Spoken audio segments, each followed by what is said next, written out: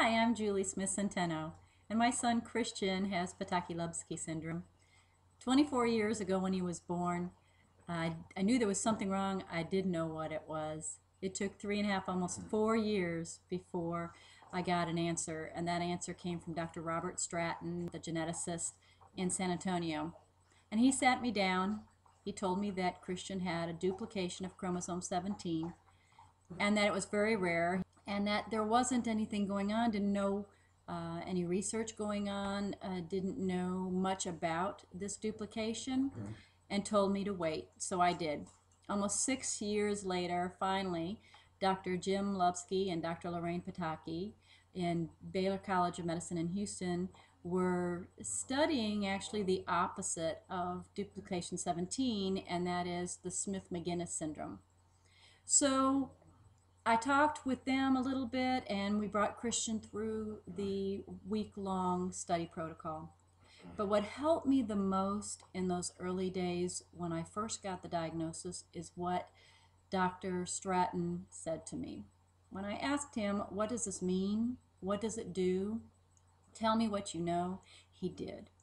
So I'm going to tell you what he told me, and I'm going to try to simplify it for you by giving you a little bit of an education in the anatomy of the brain in some basic terms so that hopefully you'll understand a little bit more about how this duplication might affect your child and maybe help with some of the questions that you've got.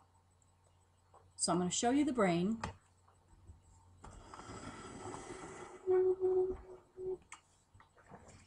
Here is the brain. Hope you can see it.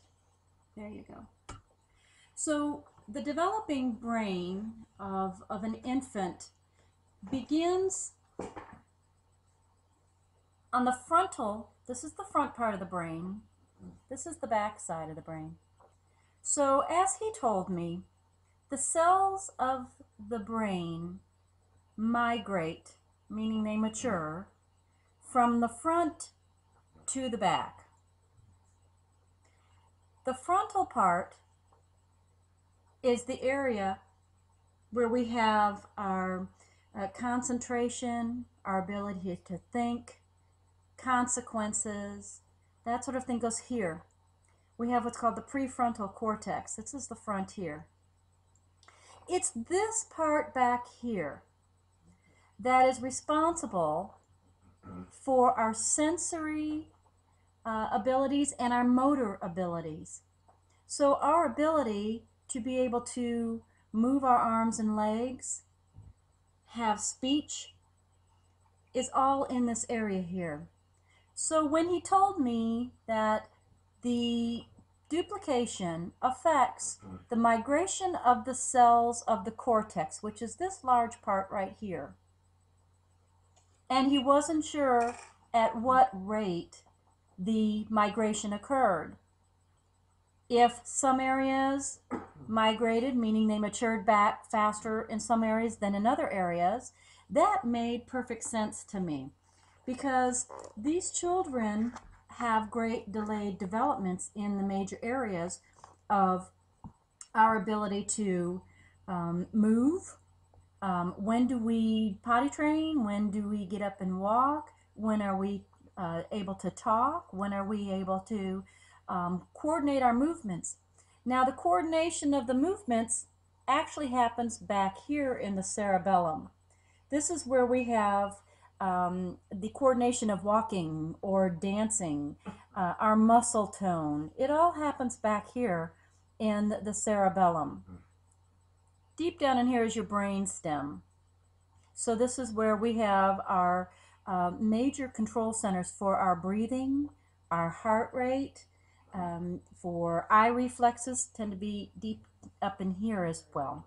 Hearing happens right about here. Our vision happens back here.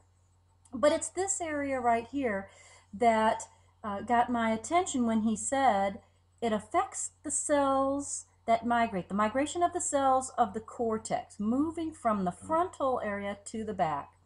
So this means that these children have the ability to move but they may have poor muscle tone because of this back here not being mature enough.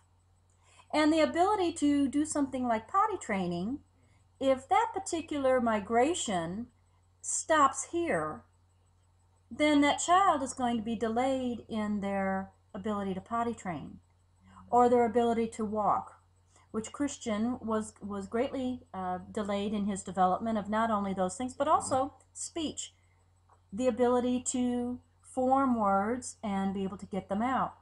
So if this little part of the brain here is maturing faster, but this part of the brain here is not maturing as fast, so we've got this area that's slow, this area that's fast, this area may get up to the area that is responsible, let's just say, for our movement of our legs, yet this area is still delayed in our ability to get to the point of being able to speak. So again, when he told me that, it really helped me to understand. So the duplication affects this migration, which is giving me the answer as to why he's delayed in his movements and his speech and potty training and his coordination. And it might affect hypersensitivity of his hearing, his vision, his sensory perception, which is all in here as well. The sensory perception, like understanding when it's too hot or when it's too cold, if he needs a sweater or if he needs to take off his sweater so he can sweat. His hypersensitivity of things, and we call this tactile stimulation. So that affects all this area right here. So I hope that this little explanation helps you to understand what the duplication can do to your child and why the children are delayed with their abilities to do certain things, but that doesn't mean they won't be able to do them. You just need to give the brain time to get those cells to migrate, move back to the area where they're capable of doing these activities and then coordinating those activities and doing them well. So we don't know, and each child, as he told me, will demonstrate slightly differently. Some kids, they're speaking early, but they're not walking until later. Some are walking better, but not speaking until later. And it's just the rate of that migration that at that time he was not sure of how fast or how slow and what controls that. All he knew was that area, chromosome 17, P11.2, one of its many functions is to affect the migration of the cell of the cortex. So this is the explanation that was so helpful for me when I was looking for an answer for Christian and what was going on with him, because he was delayed and I didn't know if he was going to walk or if he was going to talk. I had hopes that he would, and there was deep down inside of me that I knew he was going to do it. I just didn't know when. And that is one of the biggest questions that parents have these days is with the kids is, are they going to walk? Are they going to talk? What about their muscle tone? They have poor muscle tone. That's because of the effects of this duplication on the brain and the formation of the brain.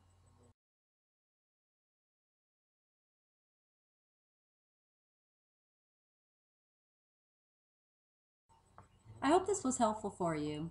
We certainly don't know everything about Potocki-Lupski syndrome, but as time goes on and with parent observation, we're learning more and more about it. It's difficult to know what happens as the child ages, Christian being one of the older ones. We've got a few that are starting to get up into their 20s, and we've got a couple that are in their mid-20s already that we're looking at to see how their life has been and what life is like as a young adult. And this is going to be exciting as we learn all of this. Please feel free to contact me on the website, www.Potocki-LupskiSyndrome.org. I'll be happy to take your questions. Send me an email. I'll be happy to try to ease your mind or give you some education on what I know, direct you to those who do have more information than I might have, direct you towards family members who will be happy to give you support as well.